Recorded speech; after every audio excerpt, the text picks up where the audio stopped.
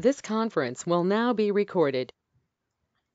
Well, it's great to be here with everybody today on January 26, 2021. Our guest today is Laura Foster. Unfortunately, the Empress of Biz, who is my normal co-host, Joanne Forrester, had an emergency and couldn't join us today. But as we say in show business, the show must go on. And we're very fortunate again to have Laura Foster with us. Laura is a leadership coach and a life coach. So, Laura, first of all, welcome to the show. Thank you. Thank you so much for having me. This is fun.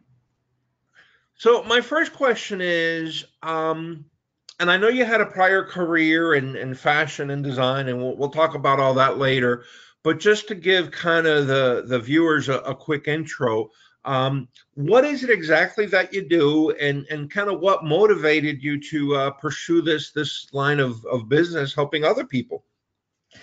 Sure. So I am a life and leadership coach. I mainly work with executives and entrepreneurs who've come to a place of success in their outer world, but feel like there's something missing inside.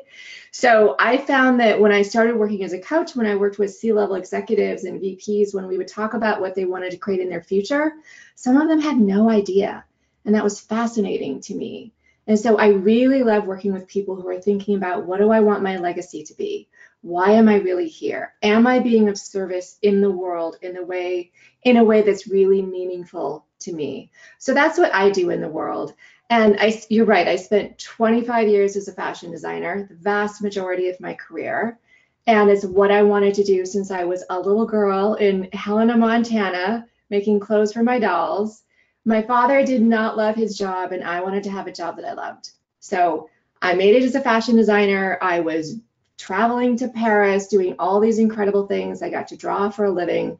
And I thought it was a dream job for me until I was diagnosed with breast cancer in 2007. And that really forced me to slow down and look at my life. And I realized, oh, I work all weekend, every weekend. And this is not what I want on my tombstone. I don't want, here lies Laura Foster. She worked weekends. So I had to think about, like, is this the life that I want to lead? You know, I was drinking too much. I was taking sleeping pills every night. And this job that I was supposed to fulfill me didn't fully fulfill me because I wasn't filling out the other parts of my life. So that put me on a quest to find what would fulfill me in my life.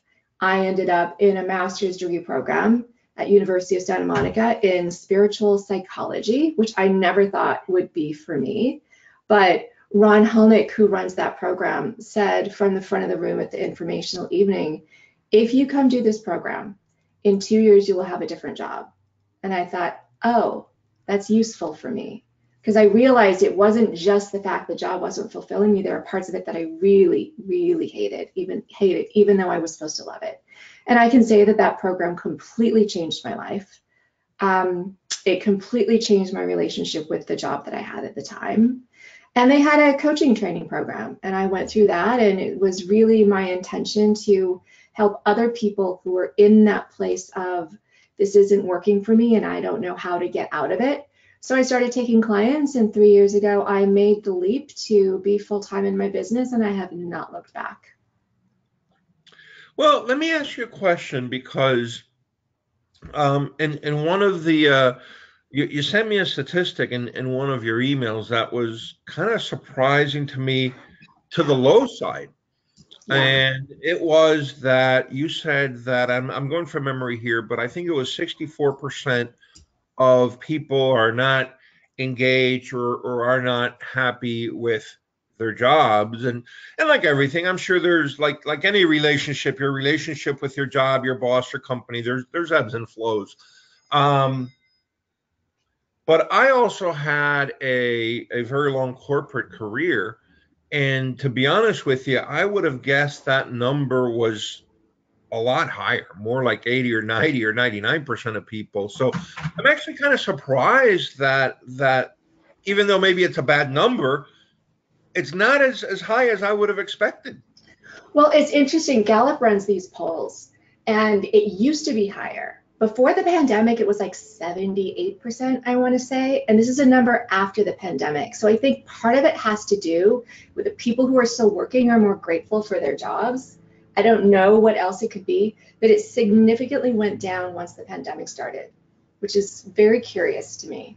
But you're right, that number usually is in the 70s. Okay. Well, as it could be because people are happier working from home, could that be part of it? That could absolutely, that could be it too.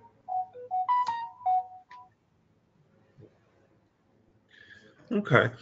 Let me ask you this question, because you say you work with um, executives and leaders to kind of align their personal goals, their aspirations, their lifestyle uh, with their jobs, or maybe a new potential job, or that they have to get.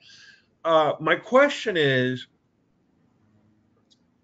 a lot of times those individuals don't operate in a vacuum, meaning they might have a spouse, they may have kids, they may have, even parents now, that maybe are used to a certain lifestyle, a certain system, a certain level of income, again, neighborhood cars, this, that, and the other thing. So, um, how does that come into play with what you do, and is part of the process to make them supportive of the change, or how does all that work? Yeah, well, to me, the real opportunity when somebody's disengaged with their work or doesn't like their job is to use that to see what is going on with me in this job, to really take ownership of how am I showing up as a leader in this organization, as an employee in this organization. How, if it's your own company, how am I showing up with my employees? Where am I blaming other people? Where am I not taking responsibility for what's going on? To me, the main opportunity is in cleaning up anything that's going on inside in the way that we're working in the job that we currently have before we make a change to anything else. Because I've had clients who have come to me hating their jobs, hating it. There's one in particular that's coming to mind right now. I had a conversation with her 2 weeks ago. She loves her job now. Same job, same exact job. But she started standing up for herself. She started asking for things. She was resentful because she wasn't getting the raises or the bonuses that she wanted. So she stood up and started asking for them. She started asking for the support that she needed, and everything changed for her. We don't always necessarily need to change jobs. What I think is really fruitful for all of us to consider is to work on ourselves and use work as a catalyst for our personal growth, so that whether we stay in a job or move on to something else, that we're moving on from a different level. Does that make sense? No, absolutely. So let me ask you this, because that maybe segues a little bit into, are most of the time, are you selected and engaged and paid for by the individual, or is there instances where maybe you are selected and engaged and paid for by the organization because they recognize that there's a certain high level executive that could use the help, could use the coaching. Maybe the organization doesn't have the internal resources to do that, but they'd like to keep them productive, they'd like to keep them happy, and so they work with you, or how does all that work? I mainly work one-on-one with clients that I create myself, but I do work through organizations as well. And to me, that's going to be something that can really change in this country, where organizations are providing coaching to their employees. Because there is so much evidence, I don't have statistics in front of me, of what a difference getting coaching for your people can make to your bottom line. And the companies that are understanding that and learning that and providing that for their employees have vastly happier employees. So I think there's a lot of opportunity. I don't know that, I know that places like Google, places like that, I do coach through Google and a couple of other places, but there's real opportunity for some of these smaller companies to think about bringing in coaches for their employees. That's my take. Okay. And so now with the coronavirus, by the way, are you doing most of this coaching virtually? Are you still doing face to face, and or independent, or in addition to what you're doing now, do you foresee it in the future being virtual, being face to face, a hybrid? Yeah, when I first started out, I saw a few people face to face. I assumed when I started that I would be working with creatives because I worked as a creative for so much of my life. So art directors and architects, and I've definitely worked with some. But as my business has evolved, I mainly work with people on the phone, and that was before the pandemic because I work with people all over the world, really. I work with some people on Zoom also, but Zoom fatigue is a real thing, as I'm sure you know. It's hard on me and it's also hard on the people I work with. And I find that when I talk to people on the phone, there's a little bit of distance that can be very helpful for them to have just a little bit of distance, a little autonomy in some ways. And in the future, I see coaching being done virtually, like as a mainstay, the main way that coaching is done. There are so many coaches all over the world, and there are people who specialize in all sorts of different things. And so it's great that we can look beyond our backyards and get these types of resources.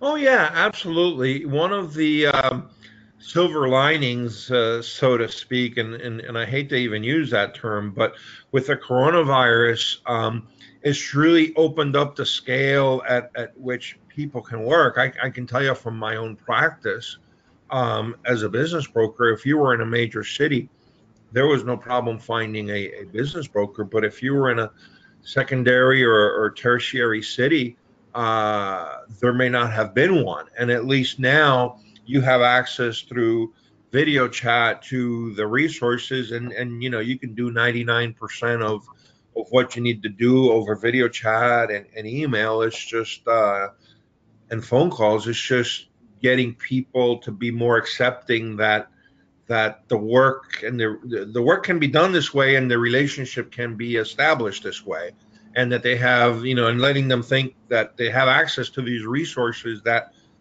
may be geographically far away but may be helpful to them in their local environment. um, Yeah, absolutely. yeah, let me ask you this, because it's interesting. I didn't expect, quite honestly, that you would tell me that a lot of your work happened over the phone as opposed to face or now video chat. But do you find, and I don't know uh, how deeply personal and emotional your conversations get. I suspect there's a component to that. So do you find that it's actually better to be on the phone where there's not a face and you're not face to face, that people maybe open up a little bit more because it's on the phone than if it was in person or over video chat? Does that actually help your process? Well, it helps me not to be on camera. I will say that because it's distracting to me to be on camera. And I want to be 100% fully present for my clients. And I also know that it can distract them to be on camera. So the benefit to being on camera is I can see, like physically see when emotion starts to come up in them. And absolutely, I have a master's degree in spiritual psychology. So emotion comes up in a lot of my conversations. But when I'm on the phone, it causes me to listen really deeply. So I have to listen for those little cues and changes of voice. And to me, coaching is about deep listening. So many people are never truly listened to. Whoever they're talking to is thinking about, what am I going to have for dinner? Or how am I going to respond to this person? They only take in 20% of verbally what other people say. So the simple act of having a client be fully listened to, like there's nothing else in my world except what that person is saying, like I can hear the nuance of emotion. I can hear the hesitation in ways that I might not catch if we're face to face on a video call with the distractions of that technology. Okay. And so let's say and I know every client's unique, okay, but let's just talk about averages or typical cases, right? So you have a client that comes to you, and you start helping them. Is there a point in the process where you say, okay, now you're happy in your job, you're doing all the right things, I've helped you, and this is the end of the road, and great? Or does it transition maybe to a lower frequency, but there's still some kind of ongoing coaching forever? Or so what is kind of the final sort of steady state? It really depends on the client and what they're looking for. So anyone I work with, I spend a lot of time in the beginning before I agree to work with anyone, really finding out where are they in their life, everything that's going on in every aspect of their life. What are their real challenges? And then we sit down and create a map of what they want to create within the next year, let's say, everything that they would love to create in the next year. And that becomes like a map, a roadmap for us towards what we're going to create. And if we get to the point where a lot of those things are created, then it requires another conversation to sit down and say, okay, if we were going to raise the bar, if we were going to do another round, because I work with people for 6 months to a year, what would make it worth it to you? What would make you so thrilled to do another engagement that we would want to engage again? And then we would have something else to go towards. Therapy is very much about just emotionally leveling out, working with the past, that kind of thing. But to me, the opportunity in coaching is just always looking forward. It's always, what do we want to create and how can we get there? So that being said, it depends on the client. I have a client who's been with me for 3 years. I have some clients who every once in a while will come in for 3 months if they just want a little tune-up or just want to work on one particular thing. Really depends on the client. I can tell you that I've had a coach since I've been in this business, and I will always have a coach because there's always something to learn about myself. There's always a way that I can grow. Okay, interesting. I want to backtrack a little bit to something that you said, because you said that because of your personal background, you work more with creative people. Um, and so I'm interpreting, but I don't want to be guilty of assuming things. Mhm. Is that because creative? So, first of all, disclosure, by the way, I'm an engineer by academic background, and I believe there's a certain level of pre-selection there, where if you have a certain mentality, a certain temperament, a certain innate sort of vision of the world and skills, whatever, then you become an engineer. Um, so I guess my question is, do you think that these creative people maybe think differently than somebody else, like an engineer or even an average person, because they're so creative? And do they have unique challenges that they have to deal with, and that you can help them? And so how or and so how does all that work? I love this question, Sal, and there's so many questions in your question. So I'll start by saying I assumed I would work with creatives when I started out, and I did, and I still work with art directors and people like that. But I also started working with C-level executives in tech, vice presidents in tech, people who are so outside of my experience. And that was fascinating to me to start to open them up to, if they were 100% against meditation, what about just spending 5 minutes in silence with your coffee in the morning? Is that something that you're willing to commit to? And finding that for some of these people, that it's not the act of the coffee, it's that I'm willing to give myself 5 minutes to devote that time to myself. So, in the question of do creatives have, like, are they different than the rest of us? I'm going to tell you that my college degree is in mathematics because I was in electrical engineering and then I was in mechanical engineering. And then I had so many math credits that I just decided to get out of college and I took a math degree. And so I don't really buy into the belief that analytical people and creative people are fundamentally different, because I think that all of us have both. I have a propensity towards analysis and strategies, and I love that because that's my mathematical background, right? But I also worked as a fashion designer. I think everybody has the capacity to be creative. Anything that we create, I mean, we create all the time. You created breakfast for yourself this morning. You didn't maybe go out and get the eggs from the chicken, but you created breakfast for yourself this morning. You created the environment that you're sitting in. You created your business and you continue to create your business. That to me is creativity as well. Okay. So let me put now that you mentioned the fashion designer work, let me put a little twist on it.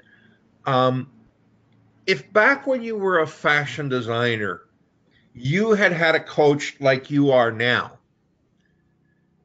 would you have been able to make the adjustments to continue being a fashion designer and like that with some help from a coach, or would you still have evolved to being a coach like you are now?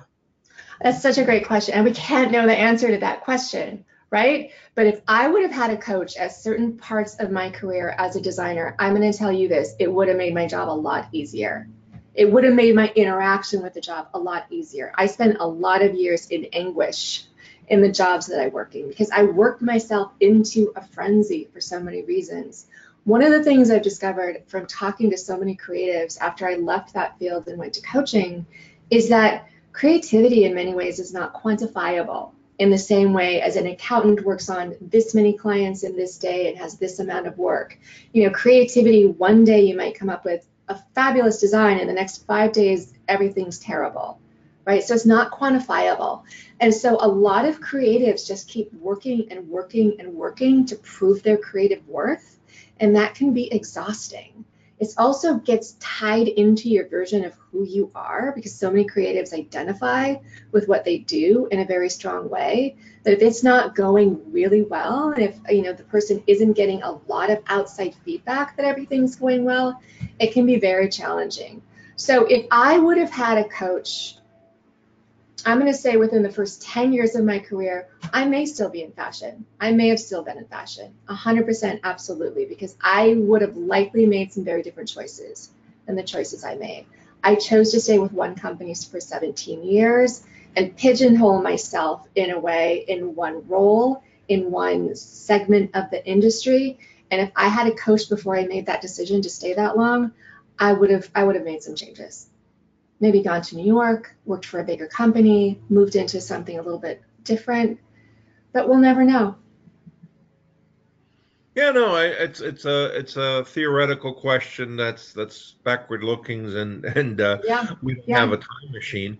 I think also, and I don't know how you view this, but there's certain professions that are more, I will say, public and get more public feedback or scrutiny than others. So, for example, if you're a fashion designer and you're making clothes that go on the runway, then obviously the critics are going to be there. You're going to come out in the newspaper. Sometimes they'll say good things, sometimes they'll say bad things. Same thing happens if you're an author or an athlete or something. Whereas to your point, if you're an accountant, typically you don't come out in the newspaper and typically people don't express an opinion on your financial analysis or your reconciliation or whatever. So Okay. I'm sure there's a big sort of emotional component to the public scrutiny that you're held to. Yeah, yeah, absolutely. And I think that that's an interesting aspect, right? About how we take in that feedback from the outside, how personally we take it, what we make it mean about ourselves and our place in the world. Absolutely. It's a lot to be learned in that. Excellent. Okay. Well, let me ask you this. I've asked you a lot of questions.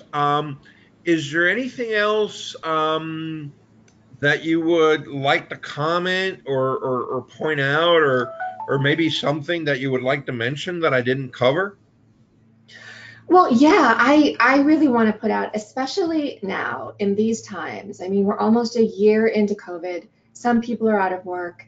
Other people are still working. They don't like their jobs, but they feel like, oh, I should just be thankful to have a job. Like there's so much opportunity right now in these times to slow down and start to ask some of these bigger questions around work. Am I doing work that satisfies me? Is this what I'm meant to do? And if it's not, what steps can I take to start to change? But before I change, what can I still learn in the job that I have if I'm still working? To me, that is such a missed opportunity. A lot of people decide, I don't like my work, so I'm just going to make a change. I mean, for me, I knew that I wanted to make a change. But in the last 3 years, I learned how to get along with difficult people in my work. I learned how to not take things personally as a creative. I learned how to start to really take ownership of what I was bringing into conversations, into the mood in the room, all of that. And that serves me in every aspect of my life. And so my encouragement to people during this time, slow down, look at the work that you're doing and think about, how can I take more responsibility here in the work that I'm doing? And how can I start to shift my experience right here?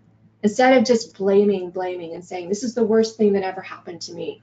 Instead, finding some gratitude and seeing the opportunity available. That's what I'm going to say. Okay. Let me ask you, without obviously going into names or something so specific that maybe somebody out there could pinpoint who we're talking about, can you what is the one client that you were able to help the most and kind of say, hey, he had this one specific issue or these one, two, or three specific issues, and we were able to help them, and now it looks like this, but thinking of one specific client or situation. Sure. There's one specific client. She owned a chain of casual restaurants in the South. And she sort of inherited the business, I'm going to say, in a way, not through family connections, but through investments. And she hated it and she wanted to get out. All she wanted to do was get out, but she would lose a lot of money if she got out. So we started working together and she started making different choices in her business. We worked together for 6 months. She saved $500,000 in her business in that 6 months, raised her profit margin, raised her employee retention, won a couple of awards in the town that she's in, and decided that, you know what, I'm going to double down and move and change my attitude about this and build it into something that I can actually sell. And she's doing that now. She's having a lot more fun. She got rid of some people who weren't working out, and the company is gaining in value. And some incredible things have happened for her since then. I think that she will sell it for a substantial profit. Excellent.